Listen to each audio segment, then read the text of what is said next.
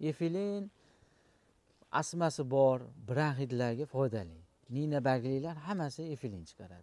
Qishin yozin bu Qirg'iziston, Tojikiston, Markaziy Osiyoga mos keladigan nima hisoblanadi bu. Hozir bizning tabiatimizga mos kelaveradi. Ha, 12 yil oldi buni tarbiya qilayotganimizga. Yoshi 12. Bunga ham ko'p yil, qancha ko'p yil qiyilsa, shuncha to'lishib boradi mana. Chiroyli berilibdi, lekin bu mana tayyor hozir. Mana tayyor lavrollis. Qishin yozib mana shunday turadi. Mana bargini hozir kunda ovqatga soladigan. Ovqatga soladigan. Quritib bargini solinadi. Olmamizni hozir 17 xil sorti bor. 17 xil. Qo'ymaysiz. Dehqonlarga shuni tavsiya qilaman.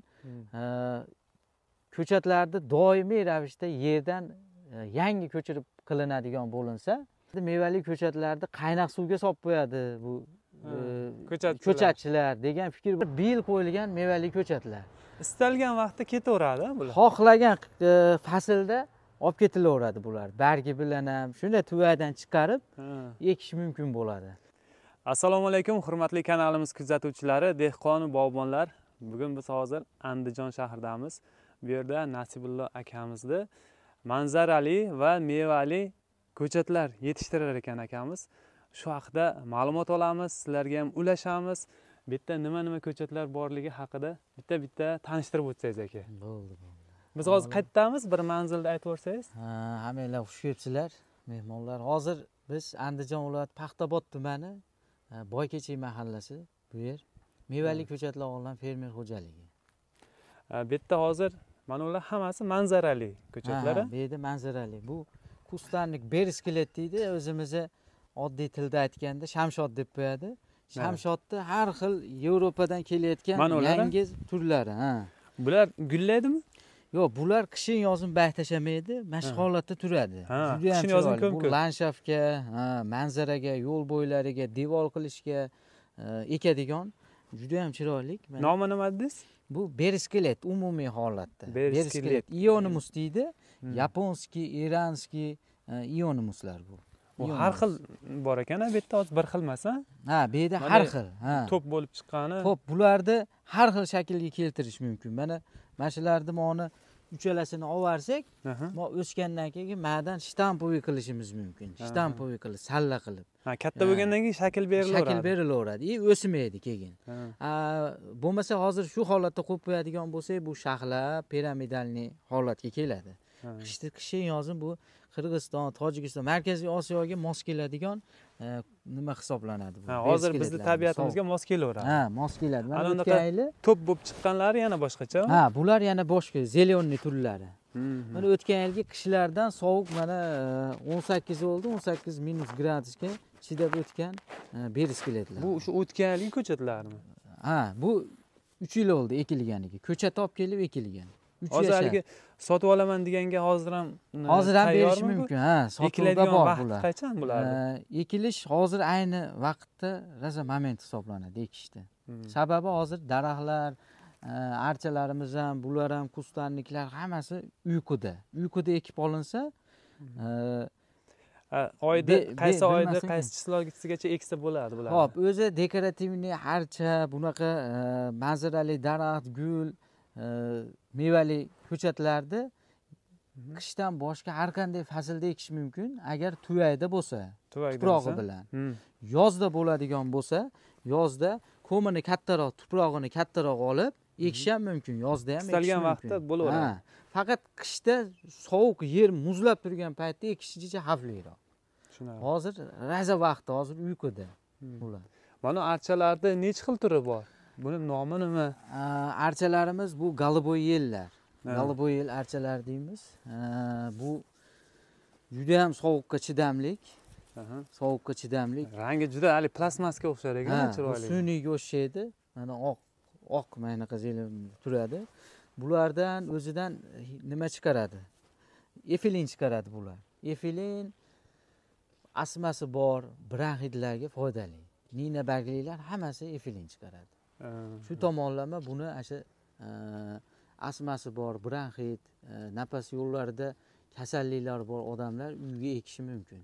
Ekib qo'yib, yoniga o'tiradigan skameyka qilib qo'yib, dam olsa foydasi tegar ekanda. Bu shunaqa daraxt. Buni o'zi archaning necha xil turi bor sizda? Hozir bizda archani bir 6-7 xil sorti bor. Keyin bularda hozir ko'rsatib o'tayotgan narsalarimizda hammasi ko'chati bor, ha? Ko'chatlari bor. sotiladimi? Ha. Ko'chatlari, ba'zilarining kattalari bor, ba'zilarining ko'chatlari ham bor. Ko'chatlar. Uni daraxtlarga o'tsak. Ana archani davom ettirib qo'yaylik, bu boshqacharoq archa ekan. Ha, bular голубой kiparis deydi. Oq bo'ladi, bular bo'yi o'sha 35-40 metr ketaveradi bu. Ha, baland o'sib Faqat tevaga o'sadigan archa hisoblanadi. Buni har qanday shakl berish mumkin. Spiral qilish ham mumkin, globus qilish ham mumkin, salla qilish mumkin yoki tek holatda o'zini holatiga qo'yib qo'yadigan bo'lsa, bu archamiz ketaveradi o'sib. Ha, o'shalik spiral qiladigan u shakl beriladimi? U faqat qo'l orqali yoki maxsus nimalari bor, qaychilar orqali bularga shakl beriladi. Kesib, mana shular ham kesilgan mana. Kesilib shakl berilgan, bular piramida simon ketadi. Ba'zilari mana globus qilingan mana. Globus. Endi bu yerda buni hozir bu daraxtimiz juda ham chiroyli, qip-qizil bo'lib ochilib gullaydi. Oq gullaydi, o'zi bargi qizil bo'ladi. Pisar deb qo'yiladi. Pisar. Bu mana shtampovi qilingan. Agar buni qiymasak, bu o'sib ketaveradi, katta bo'lib. Endi ko'proq landshaflarga mini kesilganini oladi. Mana shtampovi bo'lib, mana bularni olamiz, kesamiz, shtampovi bo'lib zo'r chiroy berib turadi, qizil. Bular gullaydi. Bular gullaydi. O'sha gullashi bilan manzarasi bilan chiroyli. Chiroyli bo'ladi. Buni shakl bersa, shakliga ham qarab, shaklini xohlagan shakliga keltirish mumkin bo'ladi. Do'stlar, har bitta daraxtni ko'rsatayotganda, endi hozir mana hozirgi mavsumda buni qanaqaligi bilinmaydi.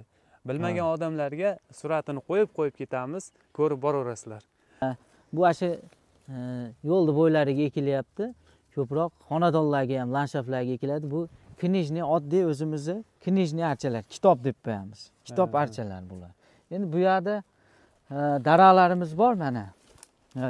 Bu juda ham chiroyli gullaydi, oq gullaydigan daraxt. Hali pavlonaga o'xshab ketar ekan. Pavlonaga o'xshab, bu nana katalfa deydi. Bular ulanadi. Yevropadan kelyapti hozirgi kunda. Bahosi ham juda qimmat. Bu mana shu tevadan mana shakl berilgan, mana shu holatdan o'smaydi bu. Shu holatda shtampovi bo'lib, tepadan shaklini beraveradi. Ha, tevadan kesib turiladi. Juda ham chiroyli holatda shakl bo'lib, yo'lni bo'ylarini chiroyli qilishga yaxshi daraxt hisoblanadi bu. Oq gullaydi bu. Nana katalfa bu. Molar esa bular klion, shtampovi klion deyiladi. Bularni mana kesishda ham bo'yi baland-ku. Mana shu razmerda ushlab turamiz. Menga o'sha maxsus eshaklarni qo'yib olamiz, eshak deb qo'yamiz. Shularni bir xil razmerda qilib ketamiz.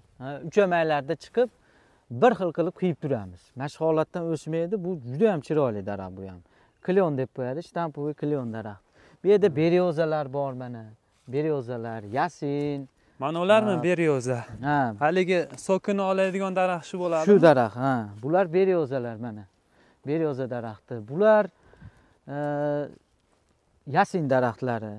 Mana bular sirenlar mana. Gullaydi bular. Siren daraxti. Sirenlar. Mana endi urug'idan. Bular gipuskis. Bular urug'idan sepsa ham, chiqarsa ham bo'ladi. Faqat o'zidagi holatda chiqmaydi. Urug'i har xil bo'lib ketadi. Mana bitta urug'ni olib sepadigan bo'lsangiz, mana shuni o'zidan har xil rangda chiqadi. Shuning uchun bularni ulanganidan, qalamcha qilinganidan ekilsa, yana ham o'sha holatini o'zgartirmaydi. Bularni mana shu landshaft dizayn uchun olib ekiladigan ko'chatlarni sharoitda qiyin emasmi qarashi? Oddiy daraxtlarga qaraganda qaralaveraveradi. Bular ham endi ortiqcha mehnati bormi?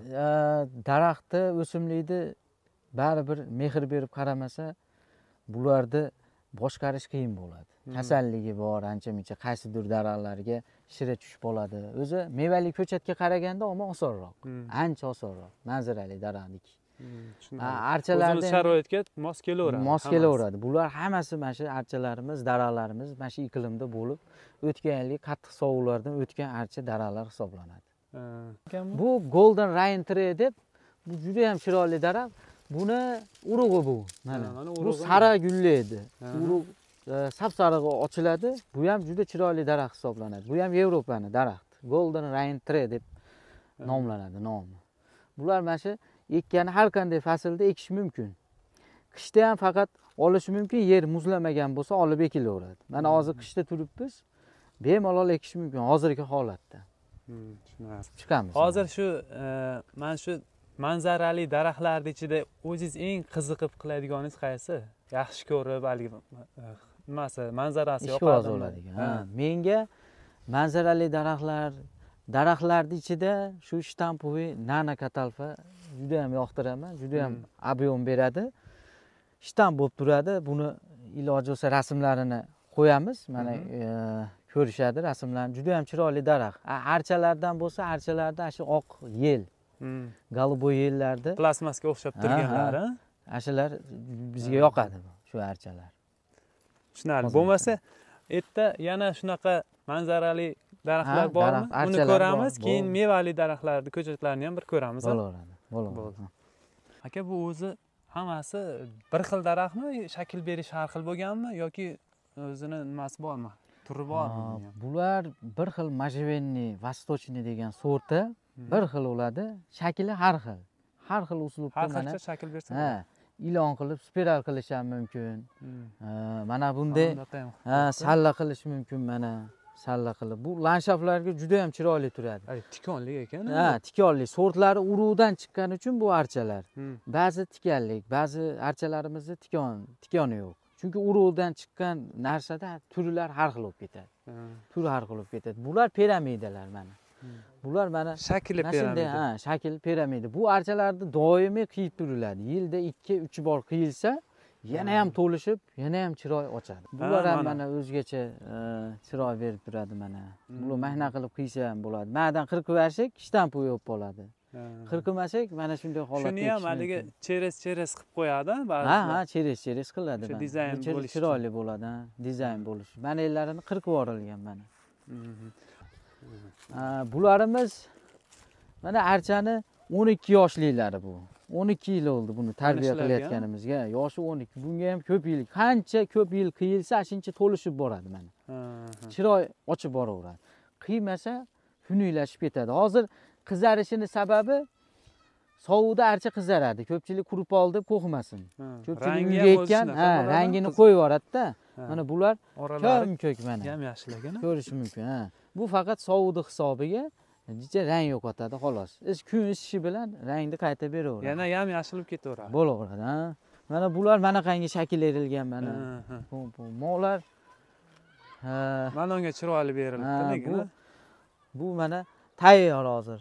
Mana tayyor holatga kelgan. Bu ham 12 yoshlik archa mana. O'zi bularni archalarni ko'chati necha yoshlik ko'chat sotiladi ekishga? Necha yoshlikda ekishga asosan 1 yosh, 2 yoshliklar qulay bo'ladi. Yosh ko'chat. Hozir mana ular ekilganlar. Ular kelasi yilga ekishga tayyor bo'ladi. Ekishga tayyor bo'ladi, Ularni ko'rib chiqamiz. Hozir mana ekilgan narsalar bor. Bu ham yangi yosh sensalarimiz, daraxtlardik.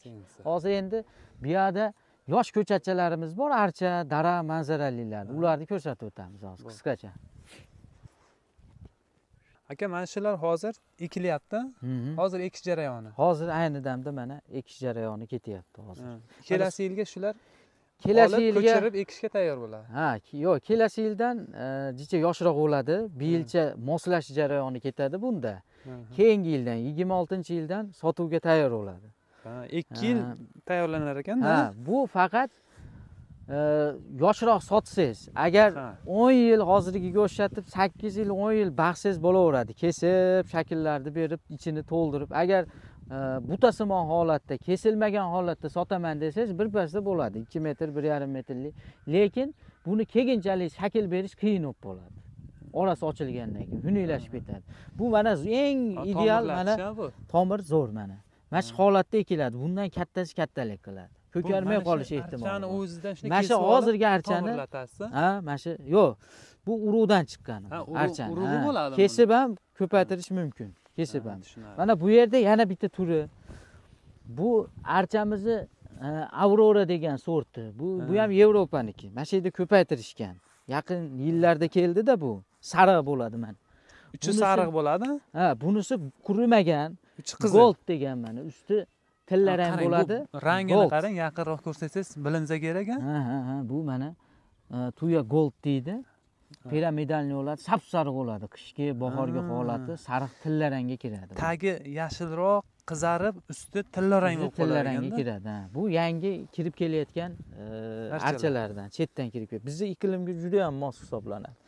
Endi bu yoqlarda mana har xil sensalarimiz bor. Bu yerda skumpiya degan chet eldiki, bu ham mana kichkina ko'chati. Xudo xolasa 2 yilda tayyor bo'lib qoladi bular. Skumpiya. Bu ham juda chiroyli, baki gullab turadi. Bu gibuskis degani. Gibuskis. Bular kashtanlar mana. Kashtan endi lola darag'imiz ham bor. Lolaning daraxti. Lola daraxti.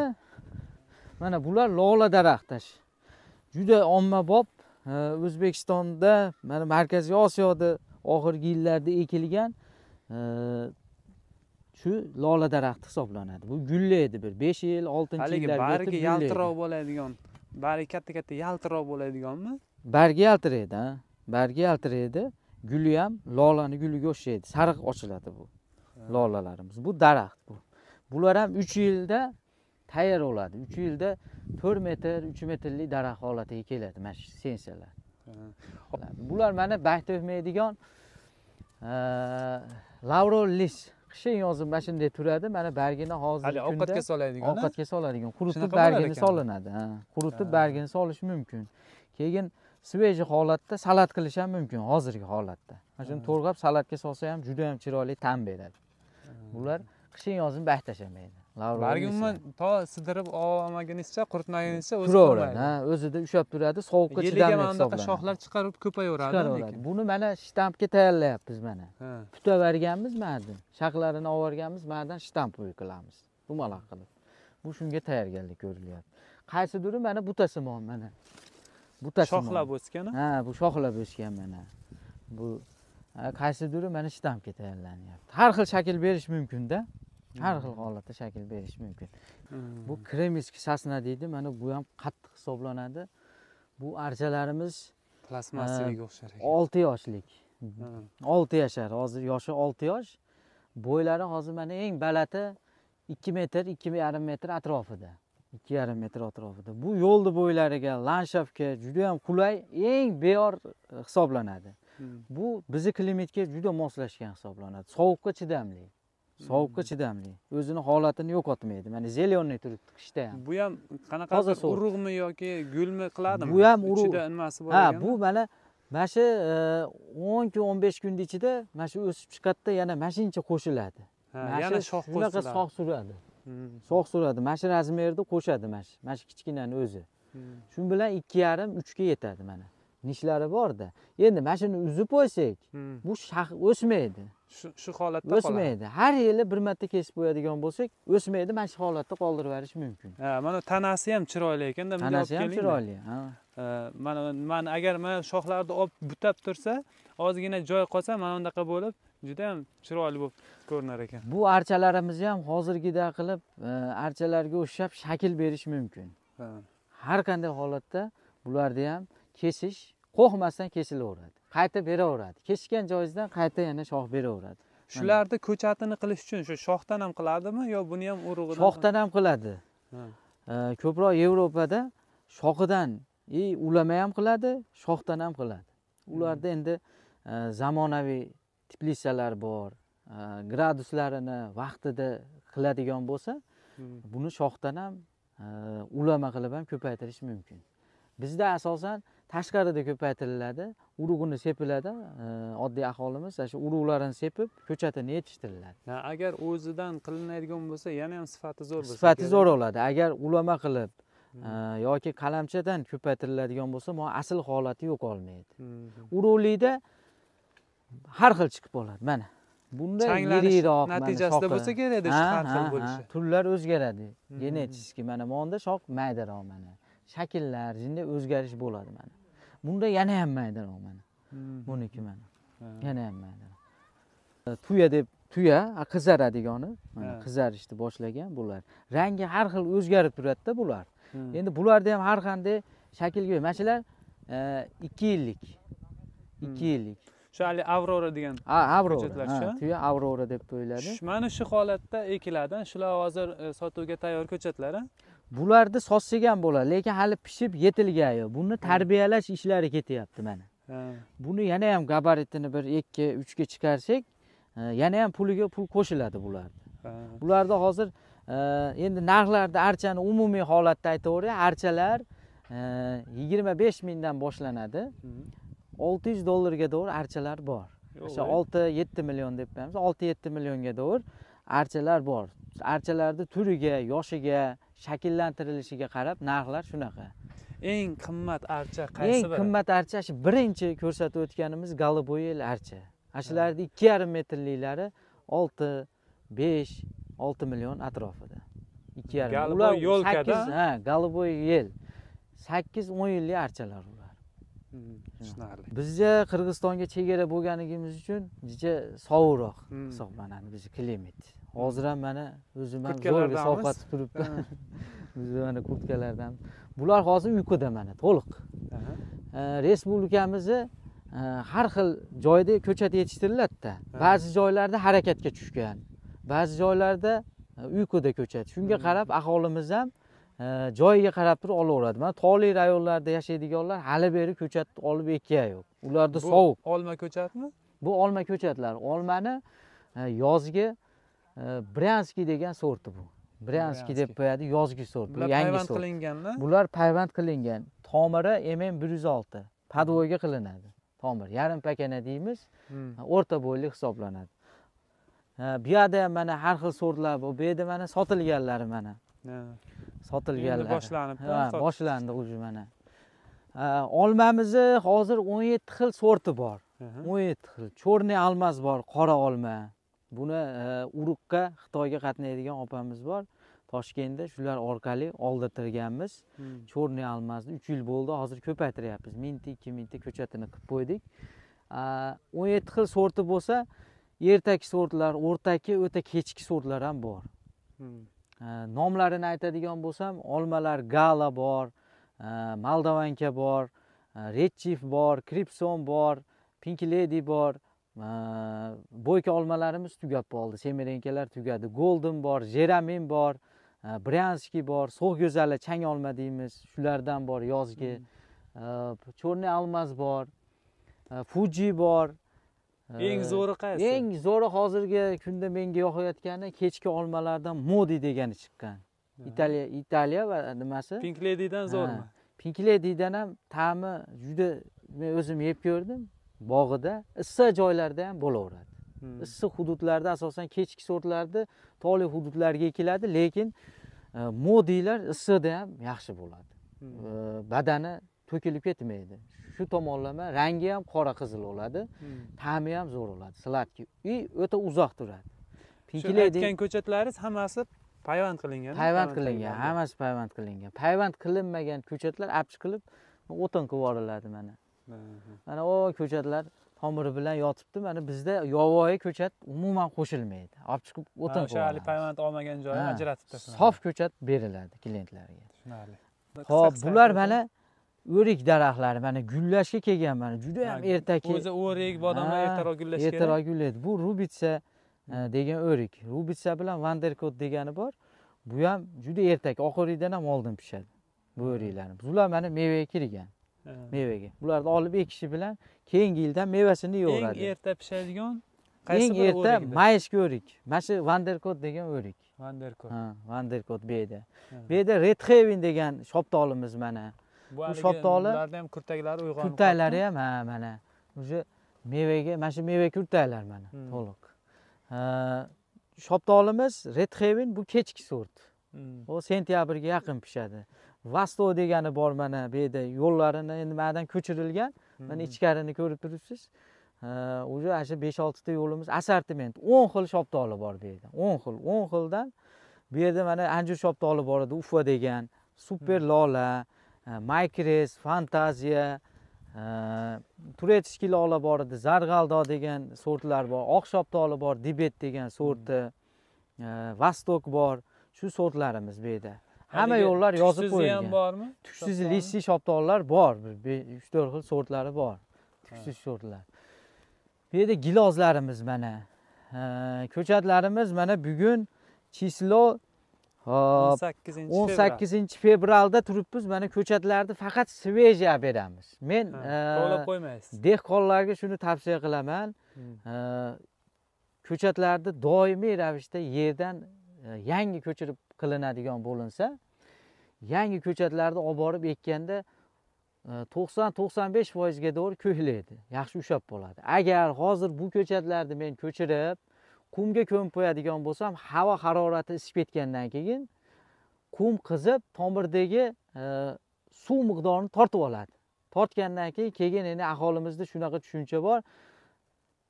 Ko'chatlarni, mevali ko'chatlarni qaynoq suvga solib qo'yadi bu ko'chatchilar degan fikr bor. Hech kim qaynoq suvga solishiga hech kim ishonmayman. Unaqa bo'lishi mumkin emas. Faqat ko'chat saqlashdagi xatoliklar tufayli bizni bog'larda aytilgan ko'chatlarimizni yetarli darajada ko'kartira olmayapmiz.